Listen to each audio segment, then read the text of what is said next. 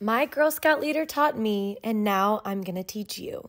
This is how you make walking tacos in a crock pot. First, I'm adding some Fritos, ground beef, black beans, a big can of Rotel, pretty much anything you'd want in a walking taco, including some green chilies and white onions into my crock pot.